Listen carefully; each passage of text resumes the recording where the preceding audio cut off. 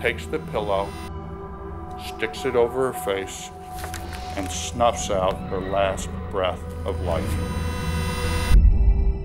Sue Jory and Connie Navarro were brutally murdered in Navarro's Westwood condominium. They say for every homicide, 10,000 people are affected. He changed an entire family forever. What does it bring up? What is your trepidation?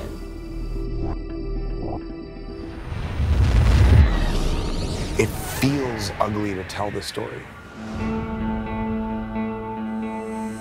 I've never been one to not share what's going on with me emotionally. I think as an artist and as a musician, that's just inherent.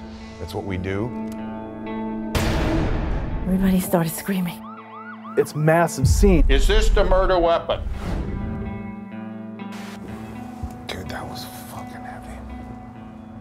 It's the most profound moment of my life, and I don't think that I should sweep it under the rug anymore. I mean, it just was the darkest, most horrible moment of my life. I mean, there's a new dark side of Dave, of course, that emerged that moment for the next time we saw you.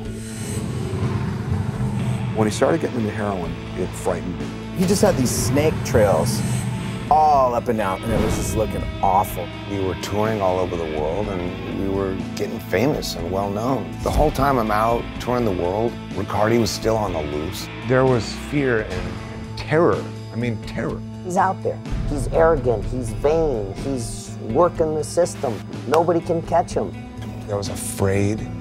Was he gonna kill me? And you really got involved. You really wanted this man to face justice. Organized offender. All these things start falling into place. I could hurt you right here and nobody would do anything. Leave me alone. There are no locks that can keep me out of your house.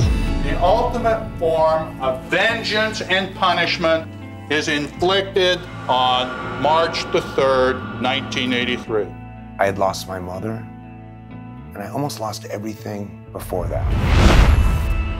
On that day, everything changed.